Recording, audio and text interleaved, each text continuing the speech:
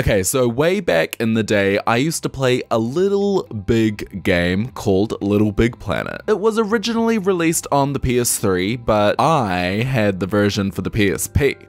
Sackboy, no! Stay still. Do you like my little ornament? He's just chilling, just don't mind him. He's the star of the show. The PSP version of LittleBigPlanet was its own original game with a completely original story mode, whole new engine. It was like different to the original. It's the new game. Now, when I was a kid, I had one of these bad boys, a PSP Go. Now, I have always been obsessed with creating games and levels and, you know, all that good stuff. I was a Pokemon ROM hacking child, allegedly.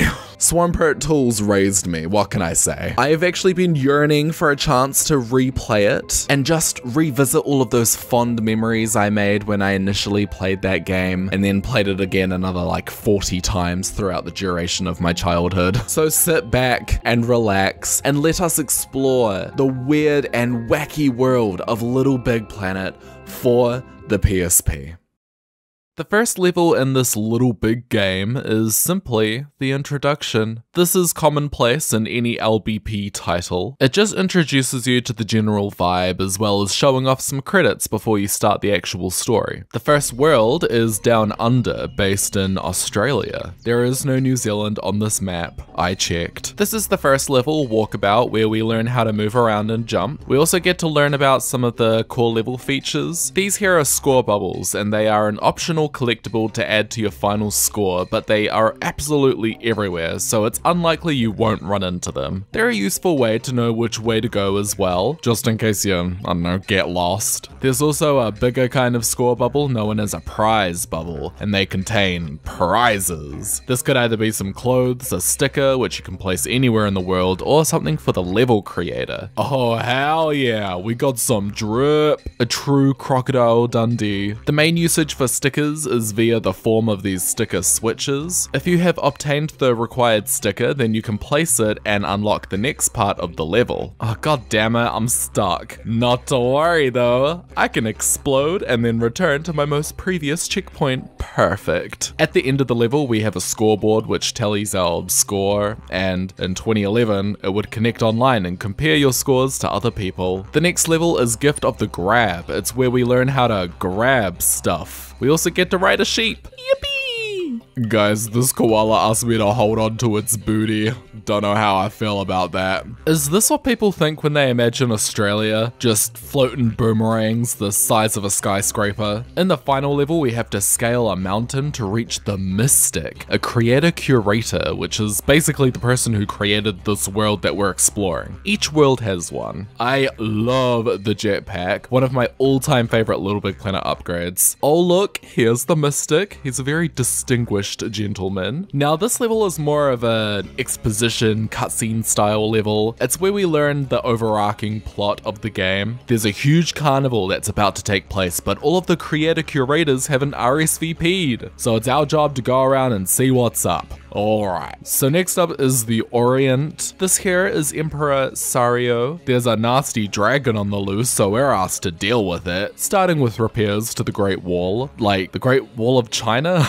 I'm doing a pretty good job, guys. What do you think? Oh shoot, it's the dragon! Or more like, shoot the dragon. Literally has a target in her mouth. Stop! I will lay waste to this land unless my son is returned to me. He's an egg. Oh god, okay, so the Emperor took some random egg and it turns out it just belongs to, I don't know, the dragon. Well, now we have to storm the palace. God damn it. Oh, Jesus Christ. Bro, give me a break. Okay, so we have to find the password to open the safe containing this heavily guarded, locked up egg. Do you think we could just get it first go? Okay, not a chance. We've actually got to go and solve the puzzles, I understand. So there's one for each key. The panda one is pretty easy, just move some pandas around and push a big red button. Jetpack one is hard. The course is so tight and there are these little electric obstacles which move really fast.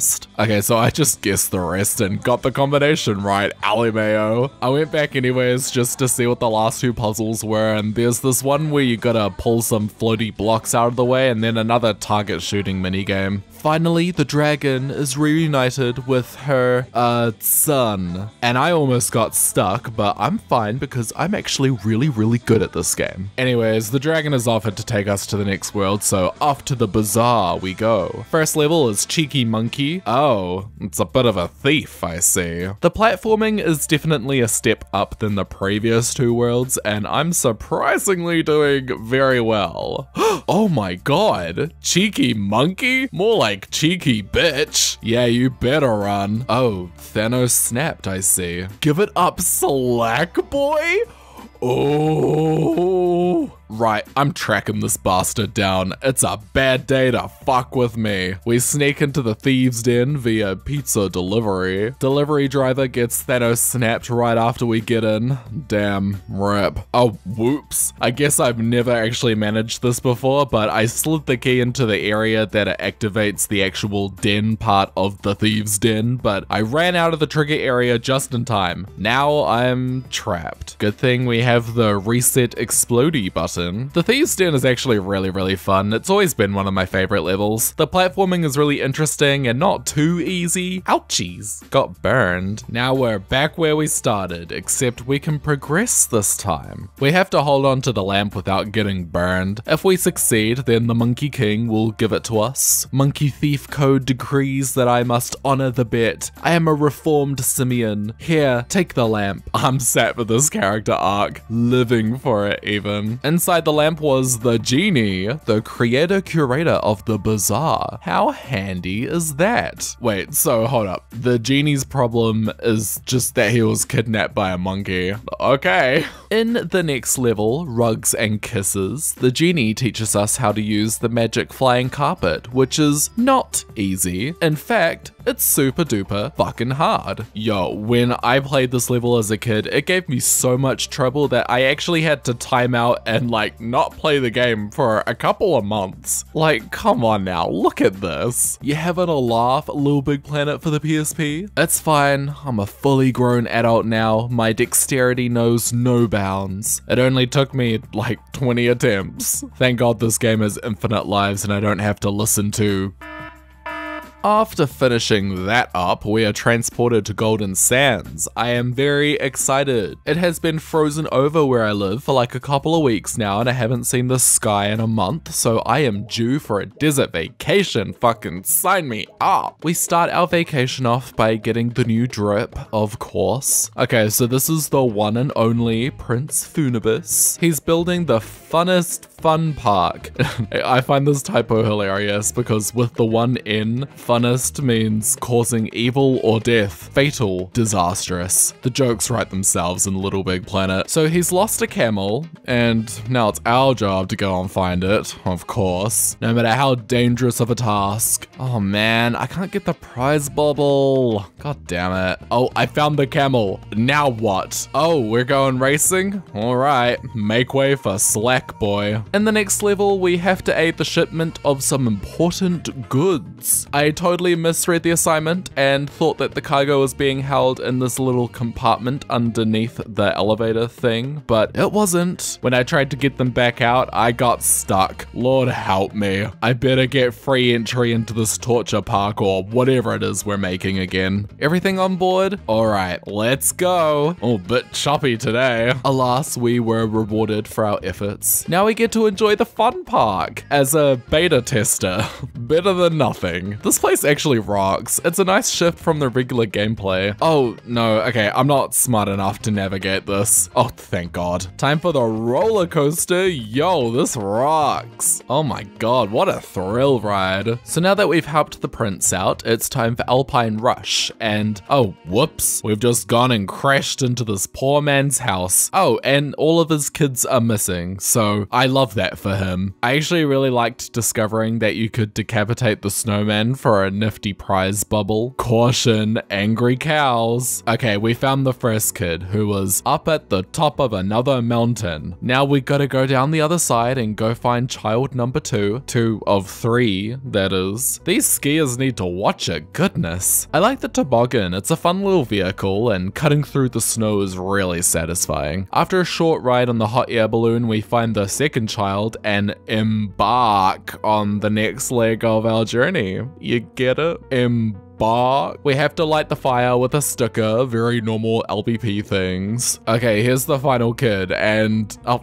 he's snowed in a mountain, that is. Hold on. Oh, how lovely, a family reunion. Okay, off to the next place. This is Tinseltown, and the director, who is the creator curator of this world, needs us to star in his next blockbuster film. Okay, I don't mind being a movie star, whatever you say, boss. Oh god, I thought these were just props. This alien man, I swear to god, this started off fun, but now it's kind of stressing me out. Oh, yes, clap for me. Make sure we get some prize bubbles. Okay, time to go to space, I guess. I like how all of the widgets are visible. It really adds to the vibe that you're actually on a movie set. This maze is the end of me, honestly. If it has one hater, it's me. If it has no haters, I'm dead. Time for a pseudo boss fight. We have to throw bombs at this brain, and I'm not doing too great. Our final mission, or scene, is to infiltrate this evil base. We land via parachute and make our way to the lasers, where we have to activate some switches. I'm fairly certain that this was another part that tripped me up as a kid. I just could not do it. It's fine though, I'm an adult now, remember? Took me like 50 attempts.